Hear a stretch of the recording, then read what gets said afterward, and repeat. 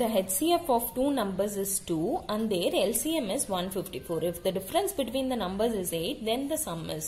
என்ன சொல்றாங்க? HCF வந்து ரெண்டு நம்பரோட HCF வந்து 2 ன்னு சொல்றாங்க. LCM வந்து 154 ன்னு சொல்றாங்க. நமக்கு என்ன தெரியும்? HCF னா product of common factors, LCM னா product of common factors into product of uncommon factors. So இந்த LCM நம்ம பிரிச்சு எழுதுவோம்.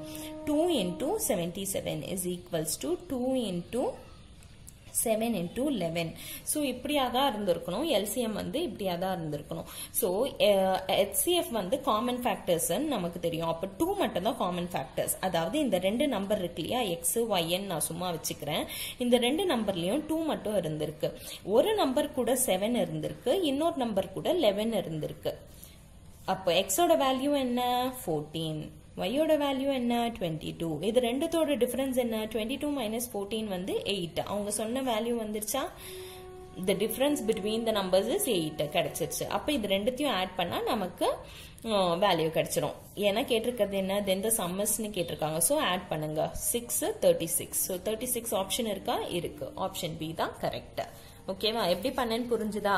LCM நம்ம பிரைம் ஃபேக்டர்ஸா பிரிச்சு எழுதிக்கிட்டோம். அதுல காமன் ஃபேக்டர் நமக்கு HCF னு தெரியும். HCF என்ன? 2. so 2 மட்டும் ரெண்டுத்துலயுமே காமனா இருந்திருக்கு. காமனா இல்லாதது என்ன? 7ம் 11ம். so ஒன்னுத்தோட 7 மல்டிப்ளை பண்ணிருக்கேன், இன்னொன்னத்தோட 11 மல்டிப்ளை பண்ணிருக்கேன். அவ்வளவுதான், சிம்பிள்.